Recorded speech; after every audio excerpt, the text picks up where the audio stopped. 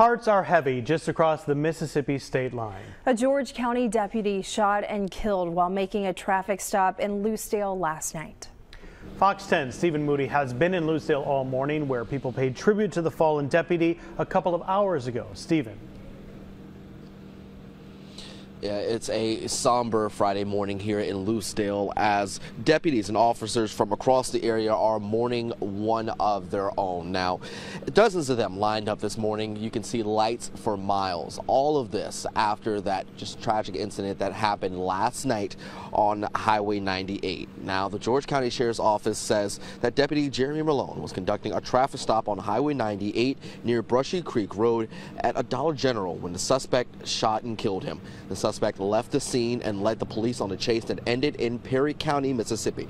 The George County Sheriff's Office received a report that the suspect had been shot and killed by law enforcement as that pursuit ended. Now, following the shooting, police cars lined up here in Lucedale as Deputy Malone was escorted from the crime scene to the George County Coroner's Office. And that led us to this morning's procession, which started at 7 at the courthouse as his body is being transported to the Mississippi Crime Lab in Biloxi. Officers from across the state made the trip to be with him on this ride, and from last night until he's laid to rest, Deputy Malone will never be alone again. He'll always be surrounded by his fellow officers. The community is asking for prayers at this time. We just ask that y'all pray for our officers, the family, and George County.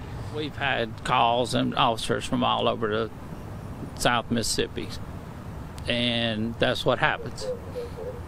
You go help your brother. Now, the name of the suspect has not yet been released. Meanwhile, there's no word yet on funeral arrangements for Deputy Malone. Reporting live this morning here in Lucedale, Mississippi, Stephen Moody, Fox 10 News.